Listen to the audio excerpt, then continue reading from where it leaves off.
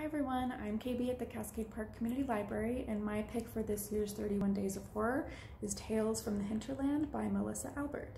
Melissa Albert is also the author of the novels The Hazelwood and of The Night Country. And if you've read those books, you know that Tales from the Hinterland is featured as a major plot point in those books. You're welcome to check those out as well. This book can also be enjoyed as a standalone piece. It is a collection of 12 dark fairy tales, some darker or more disturbing than others. My favorite in the collection is Ilsa Waits, and the one that was hardest to read late at night was Jenny and the Night Women.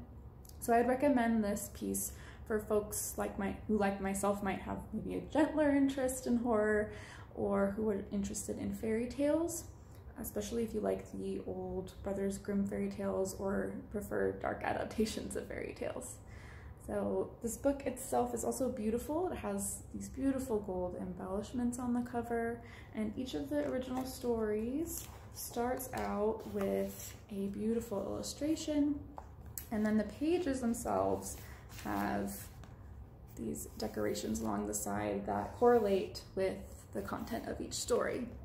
So it makes for a nostalgic and immersive experience. It's also quite short, and the fairy tales are short, so you can enjoy as much or as little as you would like.